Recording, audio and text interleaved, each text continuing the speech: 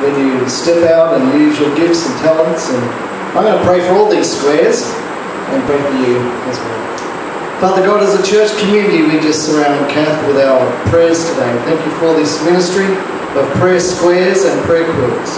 Thank you for people who receive quilts and squares, knowing that people have prayed for their need, whatever that is.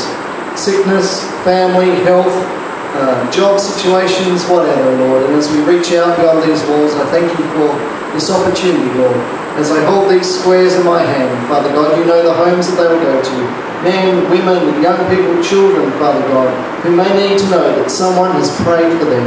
And Lord, they can see the tags and the strings are tied with a knot, knowing that, hey, someone bothered to care about me. Lord God, you care. And we bless these quilts with the love of Christ. In Jesus' name, amen. Talk to Kath at morning tea. Once more, she can show you photos and things like that. Thank you for that.